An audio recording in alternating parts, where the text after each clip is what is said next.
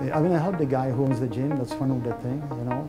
The gym, his name is Jim, the guy who owns the Ultimate Fitness. You know, he's really good around the people, and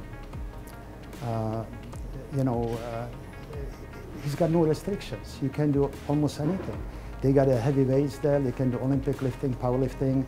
They have machines which are good for all the muscle groups. Yes, it is the old-looking gym, but you know, you go there work out. You don't go there to look at some nice carpet and nice shiny equipment. You understand?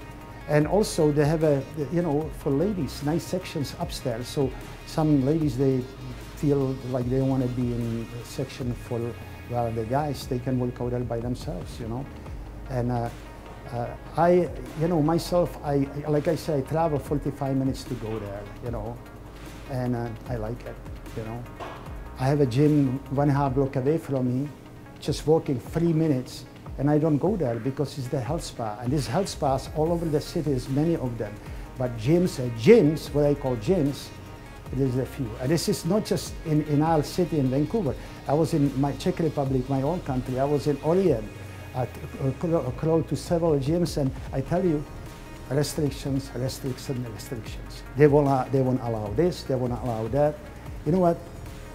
It's deterrent. You know, when you have the people coming to, sir, you cannot do that here. Oh, no, sir, you cannot do that here. Oh, no, sir, you cannot do that here. You know what I mean? It's like, this is not for the guys who are, hey, guys, go to the gym to work out. Majority people like that who goes to these health spas, they just go there lift weights. You see them year by year, they don't make any change. Why? Because they know what the hell they are doing, and secondly, they are in the health spa. They just come there to kind of maintain something, you know. But speaking about the gyms, if you want to work out and progress and grow, get yourself membership in the good gym. Sometimes I go also to the World Championship in the Richmond to train somebody. So I just want to bring up to you guys, whatever city you are, what country you are, get yourself a membership in gym, not a health spa.